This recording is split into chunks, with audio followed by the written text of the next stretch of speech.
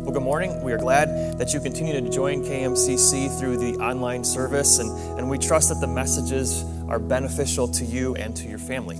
As we study through the history of the early church, as recorded in the book of Acts, we are reminded through the narrative of how the early church grew and how it thrived. And three things that spurred their growth were corporate worship, fellowship with other believers, and generosity. And if you consider KMCC to be your home church, I would encourage you to please consider how you can more fully enter into these bases of Christian fellowship. First of all, worship by reading your Bible and praying daily, and continue to join us for these online worship services each and every week. Number two, fellowship with other believers by emailing or texting or calling the staff and elders or even some friends here at KMCC. We would love to hear from you and to pray for you. And lastly, practice generosity by giving financially to the ministry of KMCC. Your financial gifts make it possible for us to continue to give this offering to you on a weekly basis. So please know that we continue to pray for you all. And as you watch us online, if you have benefited from the services, we would encourage you to please pass along the word to your friends and family so they can join us as well. Be encouraged in the goodness of our God. All right, I'm going to ask you to turn to Acts chapter 16, verse 25. That's where we're at this morning. I'm going to have Ruth, my daughter-in-law, come on up and read for us.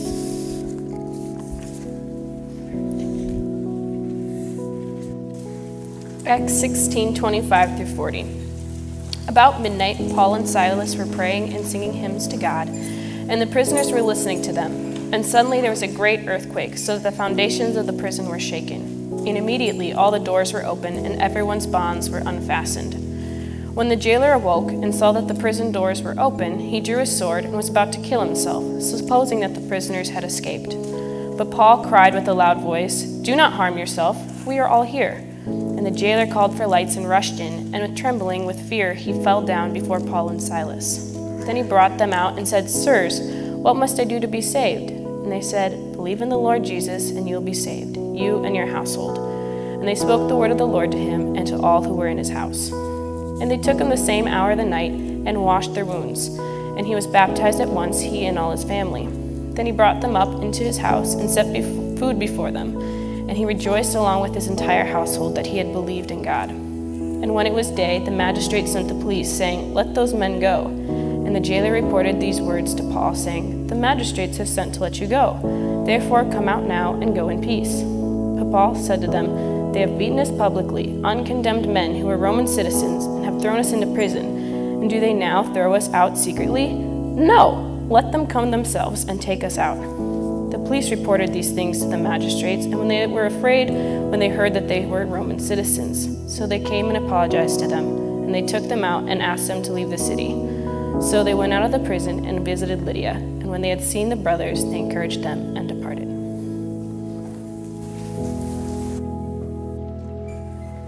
Thank you. You guys all got it. I forgot to tell you to stand up, so thank you. All right, well, thank you, Ruth, for reading. Good story. This is like a typical Sunday school story, right? Well, today our theme is Rejoice in Jesus in all circumstances, and we looked at the beginning of the story of Paul and Silas last week. It's another story where Jesus' witnesses were thrown into prison for simply witnessing about Jesus and proclaiming that Jesus is the way of salvation. And these two men had done nothing wrong. We saw this. They'd done nothing wrong. They were actually doing good. They were offering salvation to lost people. They were exorcising demons out of those in bondage. And yet these men of God were treated shamefully. They were falsely accused. They were dragged by their armpits and into the marketplace, and they were flogged repeatedly, yelled at, screamed at, ridiculed, thrown in a dungeon, hands and feet in the shackles, blood dripping down their backs, heads screaming with pain, I'm sure, bruises all over their body, hungry, thirsty, and just plain miserable. And there they sit there in the dark with, after all that trauma, all that humiliation, all that pain, all that injustice, and all that frustration, and that's where we left them last week. Remember, we kind of left the cliffhanger? We left them sitting in prison. And I'm sure they had a difficult time sleeping that night. Sore and bruised as they were, I'm sure that every movement was excruciating. And I've learned that when you get over 30, sleeping on a cold, hard rock floor is nearly impossible, right? You guys tracking with me? Some of you are. At least not without an air mattress. They did not sleep. There was no air mattress. The cell was not sanitary, so lying down on the floor, which most likely was used as a latrine, would not have been the best idea anyway with their open wounds.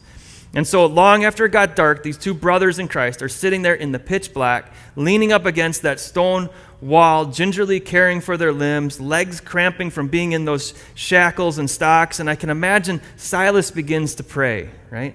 And he pours his heart out to God. And then Paul is reminded of some old Israelite hymns from the Psalms, and he begins to sing. And perhaps he began to sing, we don't know, but perhaps he began to sing something like Psalm chapter 56. Listen as I read Psalm chapter 56. Be gracious to me, O God, for man tramples on me.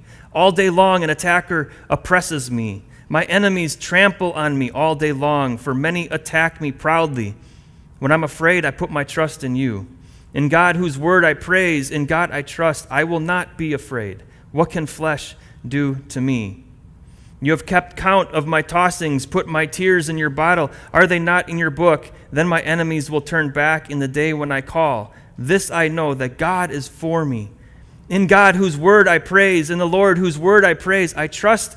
In God I trust, I shall not be afraid. What can man do to me? I must perform my vows to you, O God. I will render thank offerings to you. For you have delivered my soul from death, yes, my feet from falling, that I may walk before God in the light of life. I think of Paul in that prison singing a psalm like that. He knew these psalms. He was a Pharisee, so he knew these by heart. These were songs that the Israelites had sang. And maybe he sung Psalm 142. Listen to this one. With my voice I cry out to the Lord. With my voice I plead for mercy to the Lord. I pour out my complaint before him. I tell my trouble before him. When my spirit faints within me, you know my way.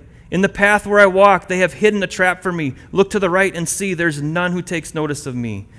No refuge remains for me. No one cares for my soul. I cry to you, Lord. I say, you are my refuge, my portion in the land of the living. Attend to my cry, for I am brought very low. Deliver me from my persecutors, for they're too strong for me. Bring me out of prison, that I may give thanks to your name. The righteous will surround me, for you will deal bountifully with me. And you can picture him kind of singing those songs, right? And Luke records that at midnight, Paul and Silas were praying and singing hymns to God while the prisoners were listening. Verse 25 of Acts 16, about midnight, Paul and Silas were praying and singing hymns to God, and the prisoners were listening to them. Now, we got to stop here for a minute, okay? Paul and Silas were praying and singing. What did they do in response to the persecution, to the trauma, to the humiliation, to the betrayal, to the false accusations of racism, to pain and misfortune, to injustice, to losing all they had, and the bruising and the beatings, all of that stuff? They turned to God. They responded by praying and singing hymns to God. Because they were human, I'm sure they felt some of the same things that we feel, right? Remember what had happened to them. The crowd had attacked them with accusations of racism on their lips. Remember, they had said, these men are Jews, and they are advocating customs that are not lawful for us as Romans to follow or accept. And then the crowd acted unjustly. They attacked them just to make a statement. And the leaders then tore their garments off of them. And then, so they emotionally reacted to the situation. And then the magistrates gave orders to have them beaten with rods, and they were severely. They inflicted many blows upon them, is what the scripture says. And then the ones who had done no wrong, the ones who were innocent of any of those charges, were thrown into prison. While the ones who were actually guilty of extortion and profiteering and racism and slavery and rioting were free to continue to do what they were doing all along. And to make matters worse, the injustice was perpetrated because the jailer was ordered to put them into prison and to fasten them into stocks and ensure that they could not escape from the situation. And when we sit with Paul and Silas and put ourselves in their shoes, it's not fair, right? And do you feel this like angst inside of you, right?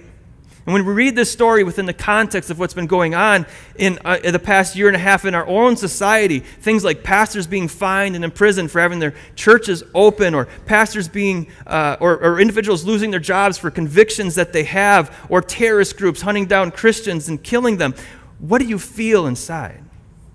And as I mentioned last week, to be honest, feel the fleshly side of me feels anger and frustration and grief and a desire for vengeance, right? That's what our flesh wants, is vengeance. And here's what spoke to me, and I believe what God wants me to tell you from this passage. It's that Paul and Silas did not act on those feelings. Instead, they took those feelings and those desires and those fears and those thoughts straight to God in prayer. And to quote Apostle Peter, they humbled themselves under the mighty hand of God so that at the proper time he would exalt them. They cast all their cares on him because they knew he cared for them. They cast their burdens upon Jesus because they knew that Jesus cared for them. They truly believed that what man meant for evil, God would always turn for good. And this gave them great joy. As they cast their burden on Jesus in the midst of the pain and the agony, the storm of persecution, trusting in the goodness and the sovereignty of God, Jesus lifted their spirits so that they sang songs reminding them of his salvation through Jesus. They sang hymns of how Jesus himself suffered, how he, just like them, had been through abuse and beating and mockery and injustice and ridicule and murder, and all of that for us. Never once did Jesus retaliate or take vengeance upon his enemies. In fact, he prayed, "Father, forgive them because they don't know what they're doing." And brothers and sisters, when we look at what's going on in the world around us, when we watch our fellow brothers and sisters go through incredible injustices, when evil seems to triumph, when our source of income is on the line, when terrorists are running free and taking over countries, when we lose our jobs because we're Christians, or we get censored because we speak about Jesus, or when we're lied about because we speak the truth of the gospel, or when we're shunned by family and friends because they don't like our lifestyle and it makes them feel uncomfortable, when all that happens and we're stuck in a proverbial prison cell, unable to move and unable to do anything about all of that, what will we do? When our flesh wants vengeance and justice and fairness, how will we act? And I think that we have quite a bit to learn from the example of Paul and Silas.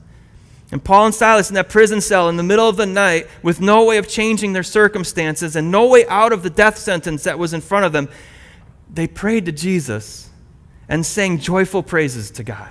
Can you imagine? Those guys had no idea what the future held. They did not know what God was going to do next.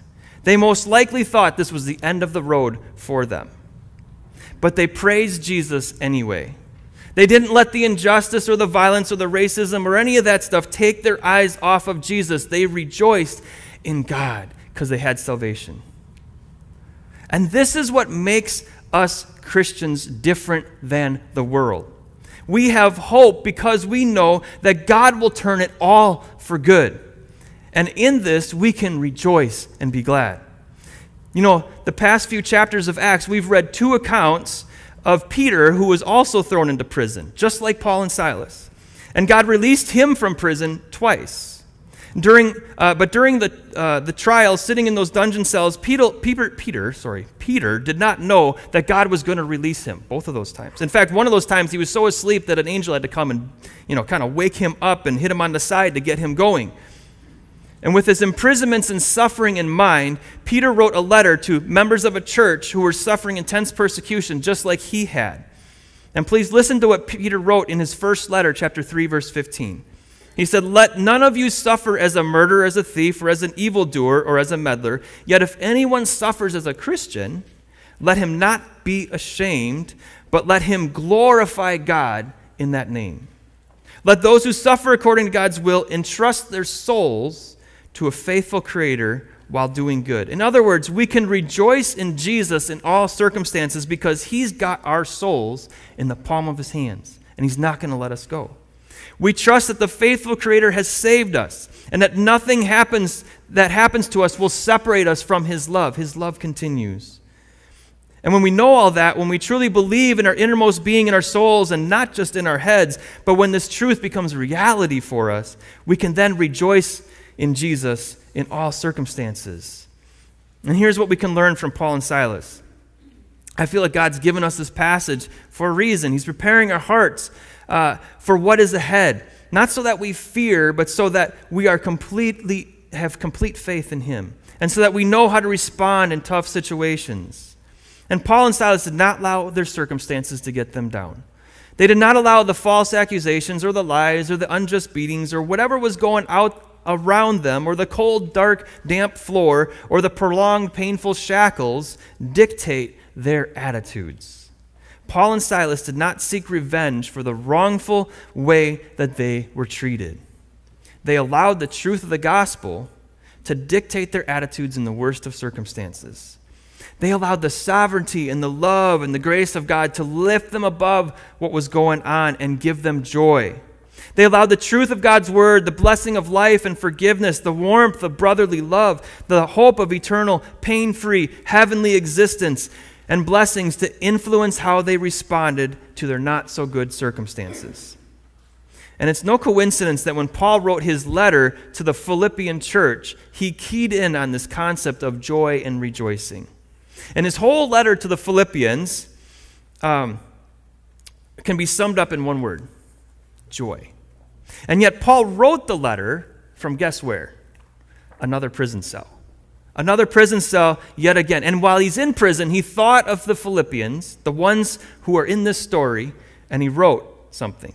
And that whole church knew what happened to Paul and Silas, and this story was famous. Everyone knew this prison break story. But it wasn't just because God rescued them, but because of what happened to the jailer and to his family and to all those people who put their faith in Jesus. And here's what Paul says about being a disciple of Jesus amid not-so-good circumstances. All right? When I read this passage from Philippians, consider the circumstances that were in Paul's mind as he wrote this letter to the Philippians. All right? He had just been in prison. He's still in prison, and he lived through all of this stuff. And listen to Philippians chapter 4, starting in verse 4. He starts out with rejoice. Rejoice in the Lord always. Again, I will say, rejoice. Let your reasonableness be known to everyone. The Lord is at hand.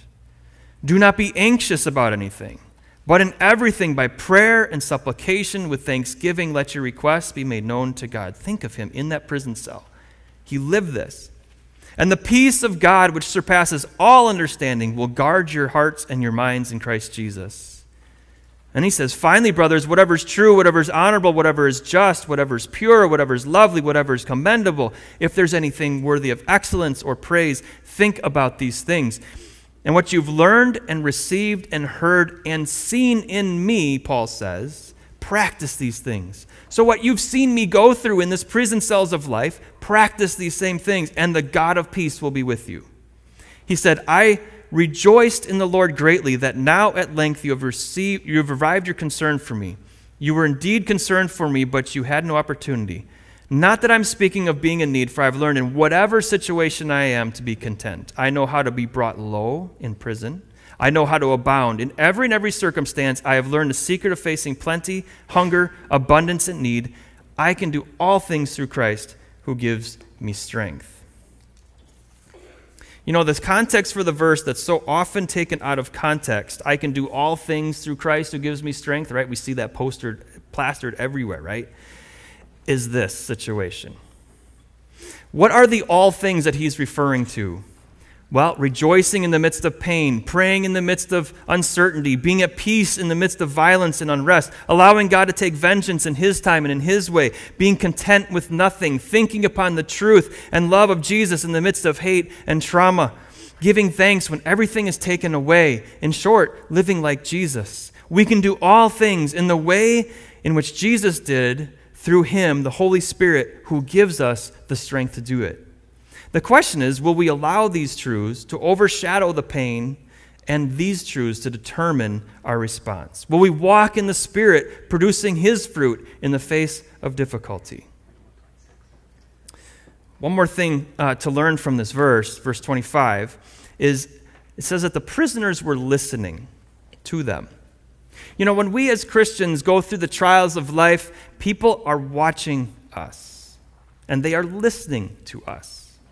And the question is, what are they hearing? Is it grumbling and complaining and ranting and raving? It's not any different from what they would do. Is it worrying and distressing or fretting or despairing? Again, not any different than what the world does and how they would respond. Is it planning and scheming and preparing and conspiring? This is what most prisoners spend their time doing, right? Trying to get out of the situation that they're in. Never works, by the way. Jesus is the only means of salvation. Or are we trusting and praying and praising and thanking? The reason that people grumble and complain and they rant and they rave and they worry and they fret and they plan and they scheme and they conspire is because they want to manipulate the circumstances so that they can be happy and peaceful and comfortable and safe. But circumstances are not what make us happy and peaceful and safe. We've seen plenty of people that have those mansions, they work the job that they want, marry the women of their dreams, and they sit on their back verandas and they'll overlook everything that's theirs, but inside they're still feeling unhappy. They're still in turmoil, right? They're not happy, peaceful, or thankful. And yet Paul and Silas were while in prison. Why? Because circumstances never guarantee joy and peace. Only Jesus can. And only Jesus can give us true joy and peace and contentment, resulting in thanksgiving and praise to God. The key is trusting in Him, that He has us in the palm of His hands, that His love will never run out. We cast our burdens on Him because only He can do anything about it, and we pray to Him in love, content with the fact that we are His.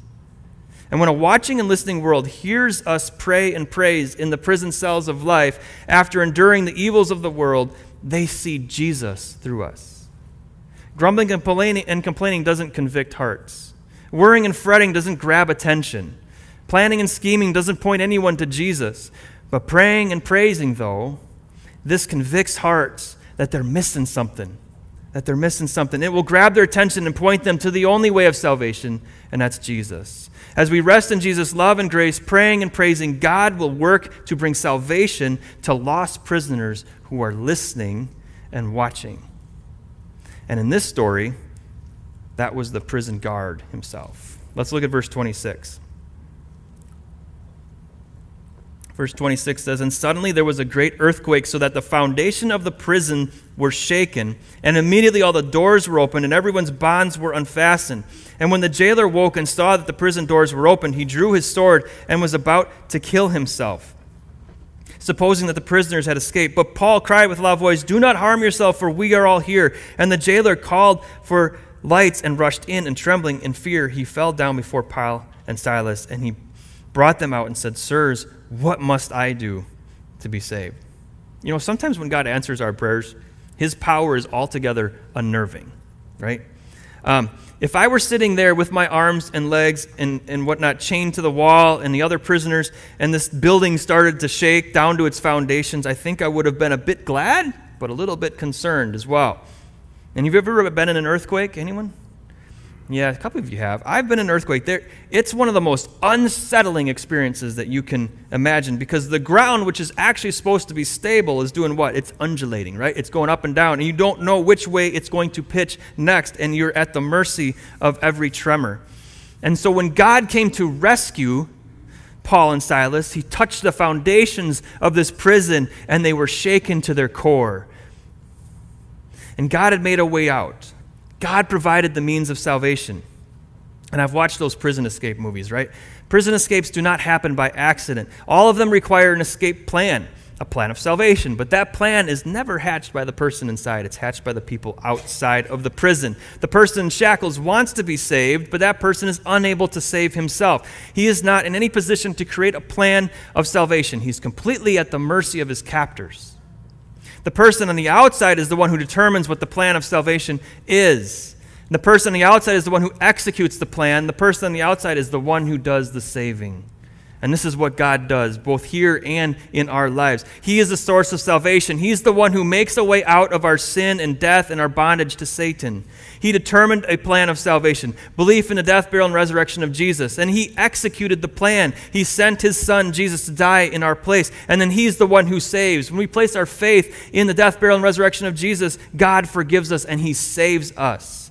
Salvation is a work of God from start to finish. And the jailer experienced this unnerving power of God in the earthquake, his salvation power. And he saw the salvation of God in the fact that the shackles and chains were loosed on the floor. And he heard the praises and the prayers of Paul and Silas. And he saw the mercy and compassion of God in Paul's declaration that all the prisoners were still there. And he wanted in fear because of all that he saw and felt and heard and experienced. And he fell down before Paul and Silas and said, "What must I do to receive all this, to be saved?" Was he asking to be saved from the imminent execution by the authorities because of this prison breach? Or was he asking to be saved from the powerful God who could shake the foundations of a prisoner and release shackles? Or was he asking to be saved from the bondage to his false gods and the emperor cult that enslaved him? Or was he asking how he could obtain peace and joy and contentment like Paul and Silas had in that bad situation? Or was he asking to be saved from guilt and sin and unworthiness before an all-powerful God? Well, my opinion is he was asking to be saved from all of the above. He was completely undone. He was at his wit's end, and he had seen something amazing. He'd heard something unique. He knew that he was unworthy and that he was in the wrong on many levels. And his question assumes two things. One, and we've said it before, that he repented. He knew that what he was doing and what he was believing in and the direction that he was headed was wrong. And in his heart was open to receiving the truth because he repented. He changed his mind concerning what he had been doing, and he believed in something different. He believed that Paul and Silas had the answer, and he was willing to accept whatever answer they gave him. And so he said, "What must I do to be saved?" And I love their answer, right? Simple. Believe in the Lord Jesus, and you will be saved, you and your house. And notice Paul's complete disregard, though, for himself. I want to take us here a second. He had no regard for his rights or his freedom even. He didn't escape even though he could have. He decided to stay in the prison and allow God to work through this situation. And because Paul was content with his situation, rejoicing in God's plan for him, he had already forgiven the jailer in his heart. And he looked at this as an opportunity to share salvation and hope of Jesus with one of his persecutors, one of his enemies. And Paul wrote about this in his letter to the Roman church. Romans chapter 12, verse 19 says, Paul says this, "Beloved, never avenge yourselves, but leave it to the wrath of God, for it is written, 'Vengeance is mine, I will repay,' says the Lord. To the contrary," he continues, "if the enemy is hungry, feed him. If he is thirsty, give him something to drink. For by so doing, you will heap burning coals on his head. Do not be overcome by evil, but overcome evil with good." Paul did not say, "Nope, you're my enemy. You treated me wrongfully. You threw me in here without even knowing what I did. You bullied me. You censored me. You persecuted me. You beat me. I'm done with you." No, Paul immediately pointed the man to the source of salvation, Jesus. And Paul left the vengeance up to God. He fed this man's hungry spirit. He quenched his thirsty soul, and he overcame evil with good. And Paul's words are not just words. They're not just good maxims that we recite so that we sound wise and sophisticated. They're not just words to be put up on a sign and hung up in our kitchen. They don't just apply when things are going well. They're not just good Christian theory and good Christian doctrine. They are words of life. They are words of truth. And when we are wrongfully treated, bullied, yelled at, neglected, betrayed because we believe in Jesus, will we leave the vengeance up to God?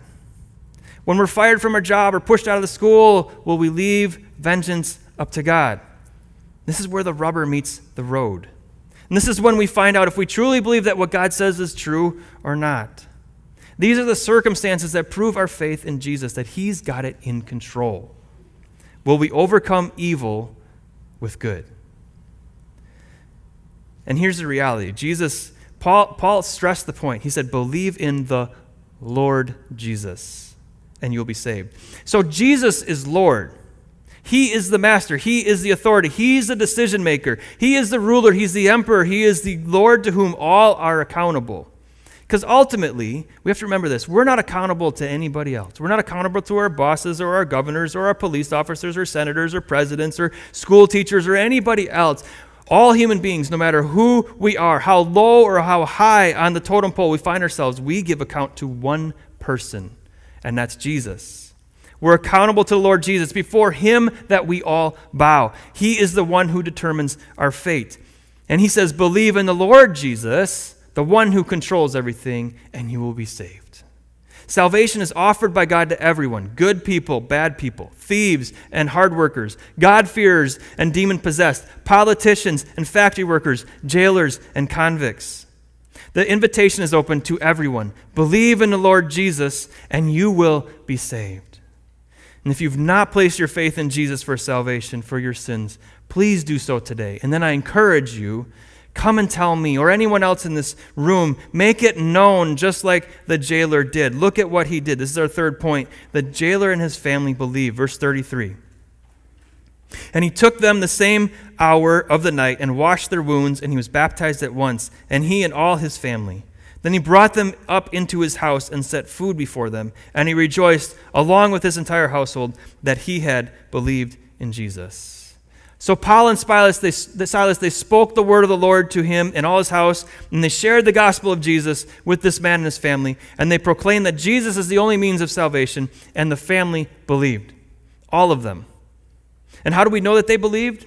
Well, there were immediate and genuine evidence of their belief. He spoke of his belief in verse 34. He rejoiced in his and their belief, verse 34. He was baptized, he and his whole family, verse 33. And he demonstrated hospitality. He and his family took these prisoners and washed their wounds, welcomed them into their home with food, verse 33 and 34. And he and his family were excited about Jesus, their Savior. They were unashamed about their decision.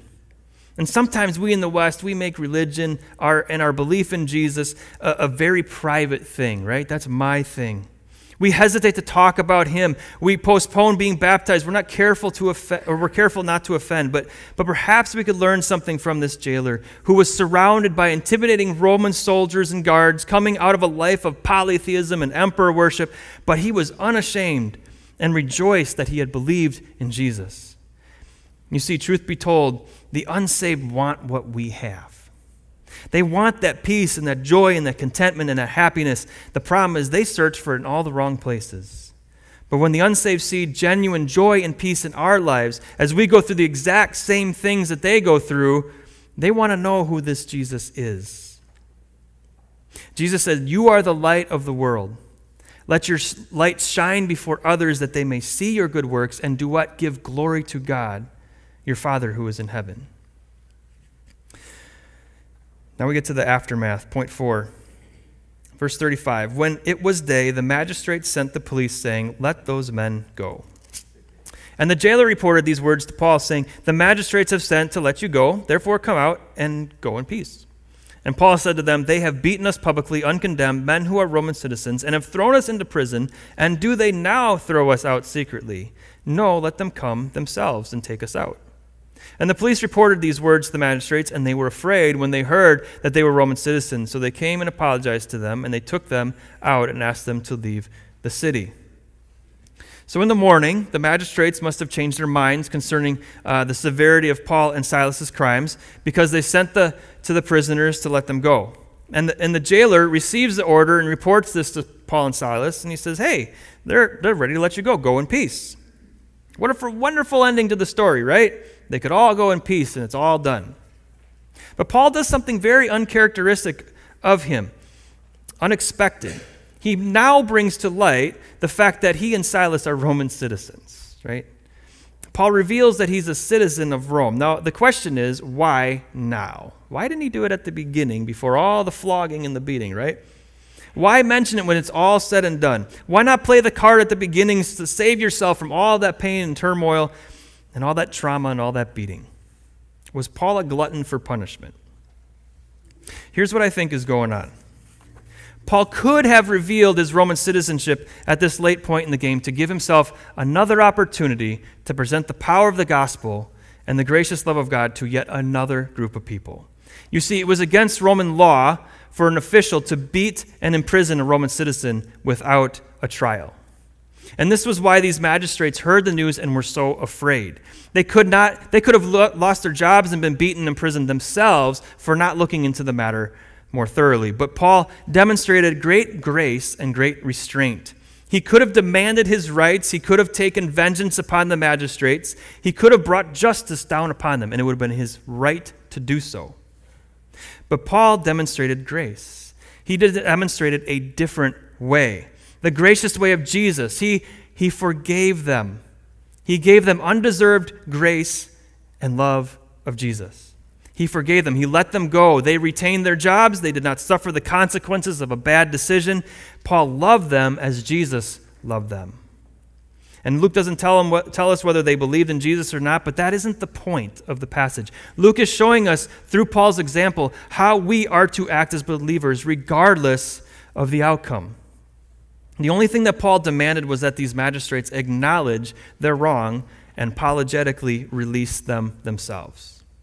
And I think that Paul demanded that they do this themselves so that he could have one more opportunity in front of them to speak of Jesus, because that's how Paul operated. And additionally, Paul may have waited to reveal his citizenship because he may have wanted to also demonstrate something to the new believers who made up that young church in Philippi. He demonstrated that he did not rely upon his earthly credentials or citizenship or earthly forms of justice, his earthly rights, as he went through the storms of life. No, Paul demonstrated that he was a citizen of another country, a country without borders, ruled by the King of justice. And Paul had heavenly credentials, and he submitted to God's heavenly form of justice and retribution. In other words, Paul demonstrated that Jesus is Lord of all, and he submitted to the way and the rule of Jesus. And he declined, in his declining to claim his citizenship at the beginning of the ordeal, Paul was proving that Caesar had nothing to do with this. Caesar was not Lord over him. Paul refused even to use the benefits of the Roman justice system to his advantage.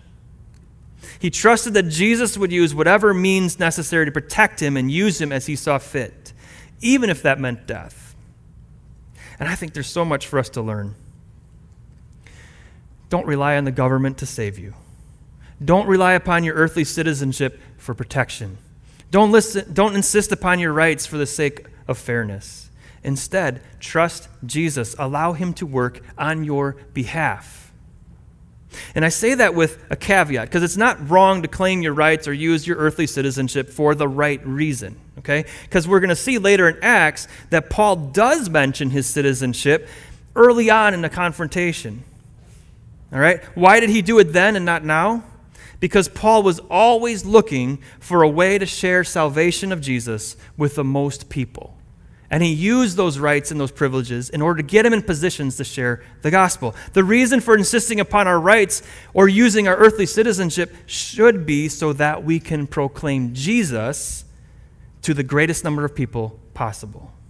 You see, not everyone in that Philippi church was going to have the privileges of being a Roman citizen. And so Paul demonstrated that we don't need those privileges and rights in this world in order to live for Jesus. We live for Jesus and we rejoice in him in whatever circumstance we find ourselves in. And years later, from another prison cell, Paul wrote that Philippian church, and I want you to listen to what he was concerned about. Listen to how he was content, and listen to the words of joy and rejoicing. I'm going to read from Philippians again, but this time from the very beginning of the book. Chapter 1, verse 12.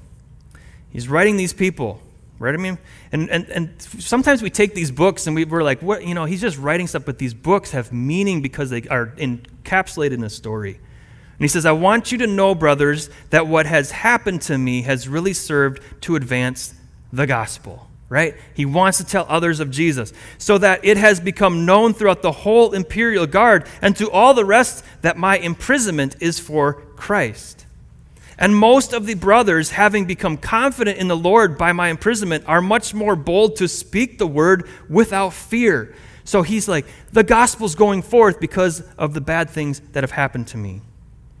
He says, some indeed preach Christ from envy and rivalry, but others from goodwill. The latter do it out of love, knowing that I'm put here for the defense of the gospel. The former proclaim Christ out of rivalry, not sincerely, but they want to inflict me because I'm in prison, right? What then? He says, only that in every way, whether in pretense or in truth, Christ is proclaimed, and in that I rejoice.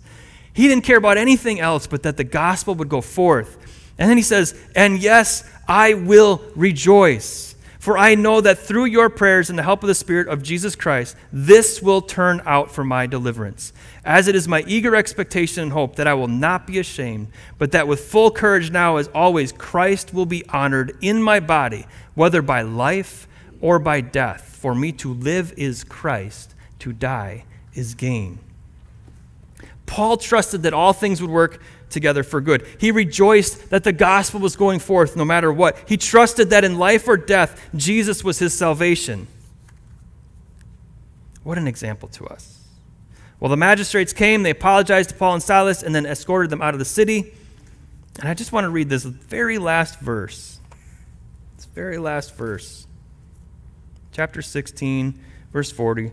So they went out of the prison, and they visited Lydia. Remember, Lydia had just received the Lord, right? They visited her. And when they had seen the brothers, they encouraged them and departed. Before Paul and Silas left entirely, they visited Lydia and they encouraged the brothers. Now, think about that for a second. These two guys had been through the ringer, beaten, humiliated, chained, and even though the family of the jailer had believed and Paul and Silas had been through a traumatizing situation, they could have been pretty discouraged and depressed after all that they went through, right? My point is that they could have used encouragement. They could have been the ones to receive from the body. However, Luke mentions that these two were the ones who did the encouraging. These two men did not come to the church with the victim mentality, looking for sympathy and hoping everyone would serve and minister to them.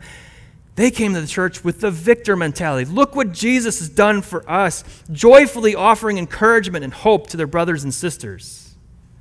What a great example these two men are. They made nothing of themselves. It was all about loving Jesus and loving others. And so we read this passage from last time and this time, and we saw that a seller of purple, a demon-possessed girl, a Roman jailer, people as different as can be, all placed their faith in Jesus. And through belief in the death, burial, and resurrection of Jesus, they were unified into the church in Philippi. Jesus came to seek and save the lost. And I found that Jesus tends to seek those whom we would normally not seek, the despised ones, right? Hiding down by the river. The abused victims of money-hungry slave owners. The rough and callous cynics of society, the jailers. And Jesus saves all types from all walks of life. And so no matter what we go through, how much persecution or abuse we are called by God to endure, we have much to be thankful for because Jesus saved each one of us. And we were the ones hiding down by the river, the ones held in bondage to Satan, the cynics of society, but Jesus saved us and brought us together. We're part of his family. We are secure citizens of his kingdom, where Jesus is Lord of all and where there's hope and there's a future. And with this knowledge and this faith, let us in all circumstances rejoice together that Jesus alone is our salvation. Let's pray. Heavenly Father, thank you so much for your word. Boy, it is convicting. It goes into our hearts, and we could never be like Paul and Silas, we think. And yet your Holy Spirit says inside of us that we can do all things through you who gives us strength. So God, I pray that for us, for this church, God, that you would allow us to be like them, that we would rejoice in all the circumstances in life that are thrown our way. May we take them as a gift from you and an opportunity to present the gospel to more and more people because they need it. God, this world is messed up because it doesn't have Jesus. And Lord, you put us here right now in this place, in this church and in this community so that we could shine the light, so that we could tell others about Jesus. So help us do that. Help us rejoice in the good things that we have because we're so blessed by you. Now as we turn to a time of communion, God, I pray that you'll speak to our hearts and minister to us as we remember what Jesus did for us. In Jesus' name, amen. Everybody, thank you again for watching this online service today. We just want to remind you that you can go on our website, kmcc.org, and get in contact with us. We would love to be able to talk with you. You can send us an email. You can give us a call, whatever you'd like to do. We'd love to be in touch with you. Also, you can give online on our website. At our homepage, there is a give button right there at the top of the page. Click on that. It'll redirect you to a new page that you can give that way, or you can give through the mail, whatever is best for you. Anyway, we just want to thank you again for joining us this morning, and please tune in next week for our next online service. Have a great week.